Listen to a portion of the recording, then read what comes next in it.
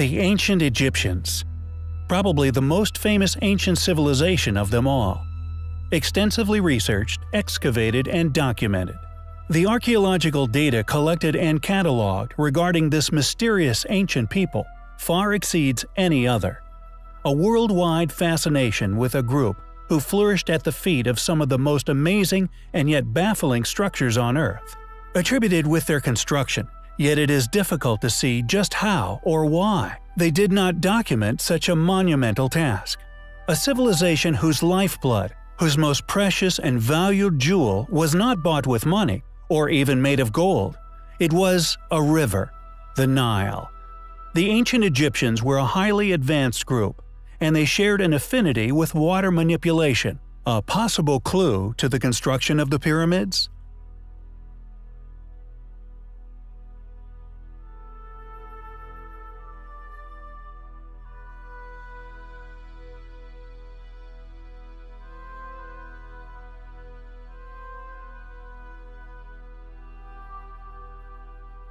Although The Jewel of the Nile is known by most as nothing but a fictional motion picture, starring such characters as Michael Douglas and Danny DeVito, there does actually exist a thing, an instrument, which the Egyptians undoubtedly held in a similar regard to the giant green emerald sought within the film. Known as the Nilometer, thousands upon thousands of people from all over the world visit Egypt each year, and nearly all overlook this once most invaluable of instruments.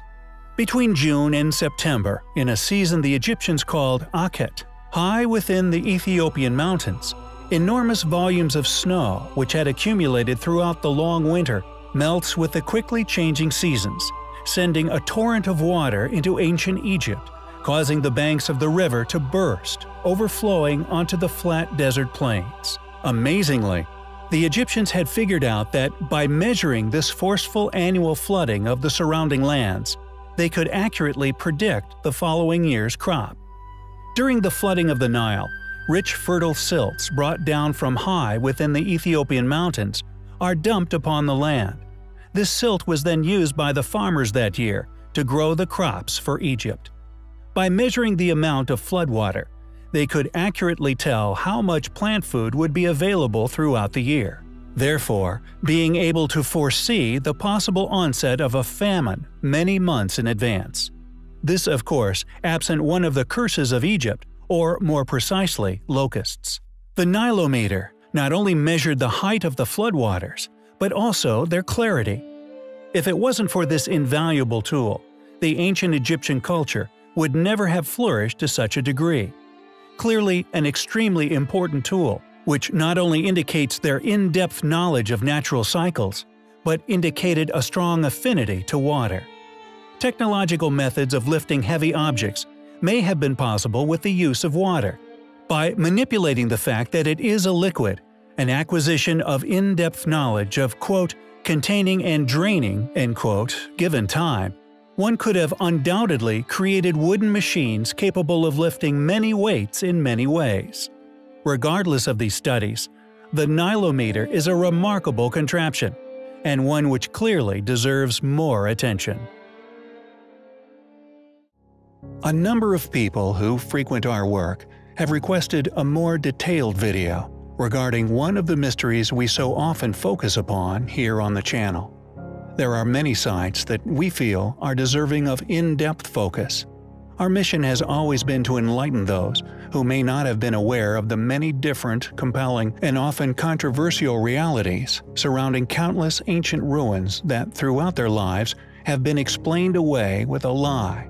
Undoubtedly, the most well-known, most commonly explored, and thus the ruin most suited for our viewers' acquirement of a knowledge armory is Giza.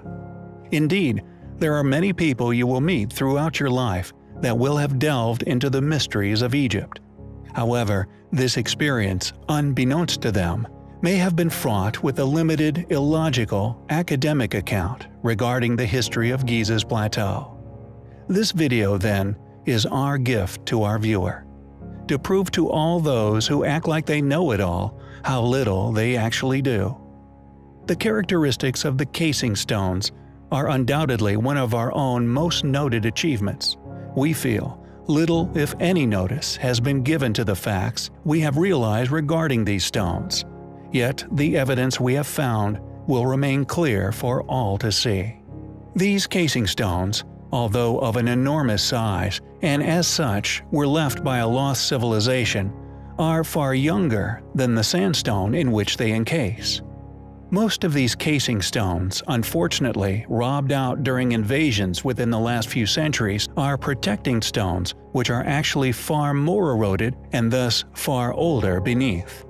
However, additionally, we began to wonder just how old could the Great Pyramids be?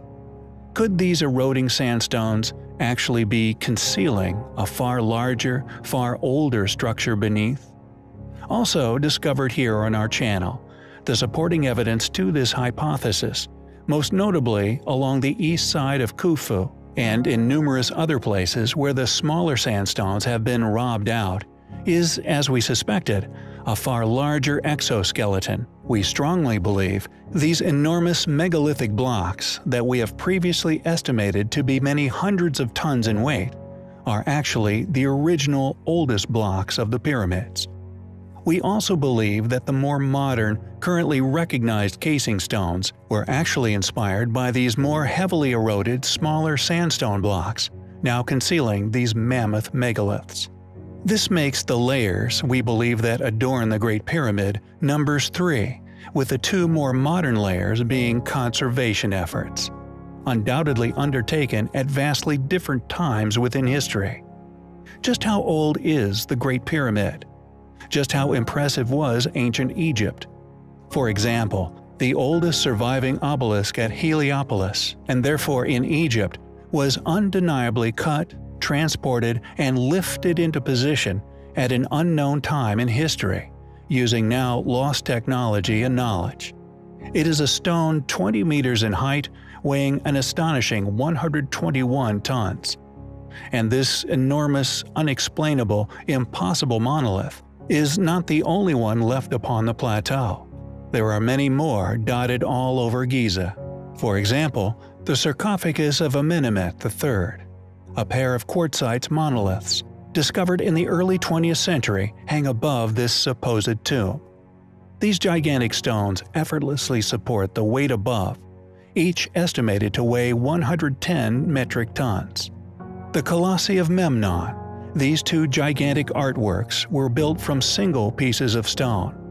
They are orientated toward the sunrise at winter solstice, estimated to weigh anywhere from 600 to 1,000 tons each. Modern technology allows for the movement of such weights. However, any civilization claimed by academia actually once being responsible for the transportation of such stones is absurd.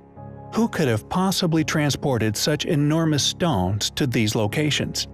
Not only transported them, but worked them into masterpieces they once were, disposing of all waste, presumably also weighing many tons. And there are many others. In the temple east of Khafra's pyramid, for example, there lay blocks regularly, yet quietly estimated to weigh over 400 tons. How can modern academia claim such tasks were undertaken by our modern ancestors?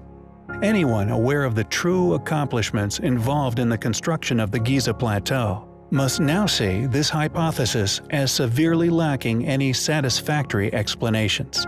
Mortuary Temple of Menkaure still possesses some astonishing unexplained feats. There are some estimates of the blocks within the temple, most notably within the surviving walls of the mortuary, weighing as much as 220 tons. The heaviest granite ashlars, imported from Aswan Quarry many miles away, weighing in at more than 30 tons. There are many incredible, inexplicable features upon the Giza Plateau. Many of them, unfortunately, yet predictably, little shared academically.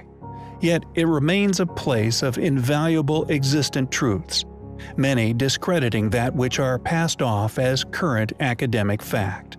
Giza is an astonishing place, and the one we feel most likely to expose academia once and for all. It is a plateau we find highly compelling.